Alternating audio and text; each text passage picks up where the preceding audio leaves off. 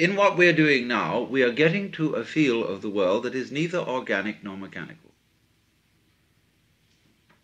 Simply what it is. We don't know the contrast, just as we don't know the contrast voluntary, involuntary, we don't know the contrast organic, mechanical. Neither. So we get to what the Buddhists call tathata, suchness. Tathata, based on the word tat, that, da. Fundamentally, da. See? Da. That's what's going on. Well, now this is what happens, you see, in the meditative state.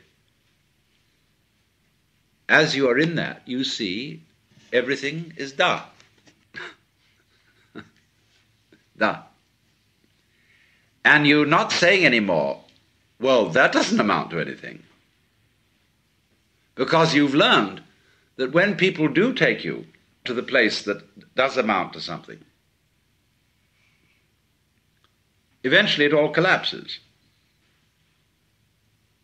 The price of being taken to the place seriously, you see, where it really does amount to something. This at last is the real thing. The price you pay for that, you see, is the horrors about its opposite. And to the degree that you take that seriously, okay, you pay the price of the horrors. Now that's, as a matter of fact, all. So I'm not saying that you shouldn't take it seriously. I mean, to be specific, you are tremendously in love with someone. And you plan and plan and plan how possibly you can get this person to return your love. And they do. And this is the great event. This is fantastic. But that in the background of your mind is the thought that what if this person should be killed or some terrible thing happen? That always lurks behind the triumph of getting it so, of this intense, gorgeous feeling. Now, if you know that this is in a way an illusion, you can allow yourself to take it quite seriously, but always having a Hintergedanke, a reservation, a thought way back. This is the game. And having that, as a matter of fact, you can take it seriously. You can allow yourself to get involved in life to the most ridiculous degree. Because you know it's all right. No, it's just these vibrations. And so, wowee, let's really get into it. That is why a person who might be enlightened, a bodhisattva, does not always present a kind of detached and indifferent attitude, but is perfectly free to allow emotions, attachments. Why, R.H. Blythe, who was a great Zen man, wrote me once and said, "How are you these days? As for me, I have abandoned Satori altogether, and I'm trying to become as deeply attached as I can to as many people and things as possible."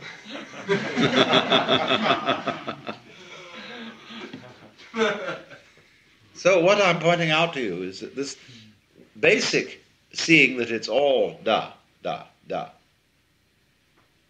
provides a possibility for you to become involved in it much more incautiously than you normally are. To express feeling, to love, to throw yourself at the mercy of the goings-on completely, you see? So that this very perception of the illusion makes it possible to live up the illusion.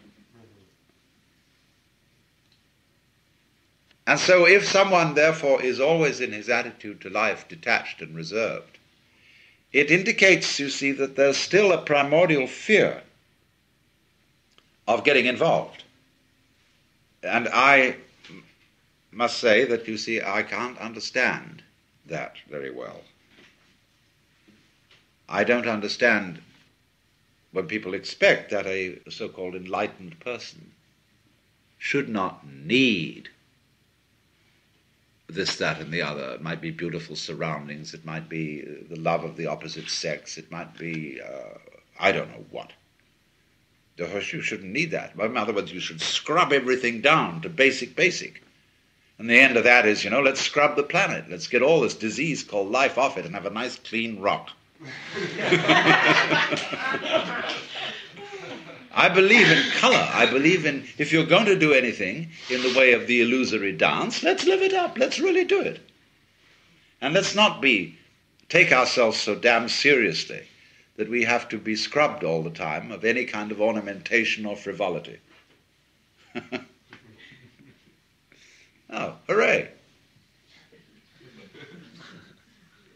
But you see what all this is dependent on. All this is dependent upon being able to get back to the point where it's da. Now that's what comes in meditation. Now don't misunderstand me if I say practice in meditation.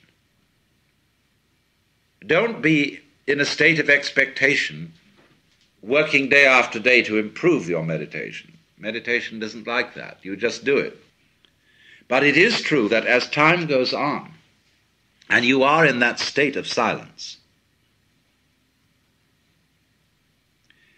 you will see this quality of the world.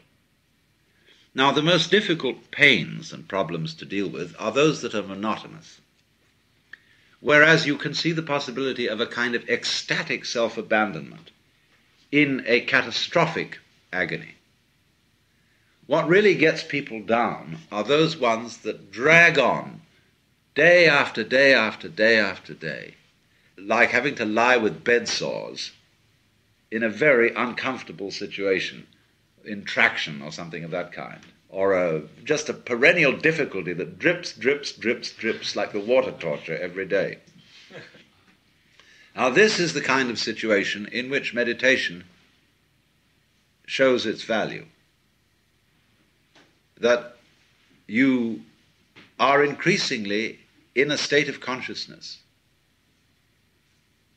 where the world is babbling. Every one of us has something, that we say we don't like to do. Washing dishes, doing accounts. But when you get into the meditation consciousness, you see that nothing is more important than anything else, or less important. There is no way of wasting time. Because what is time for except to be wasted?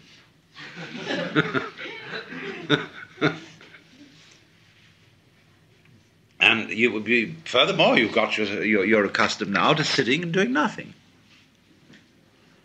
I mean, meditation itself is the perfect waste of time.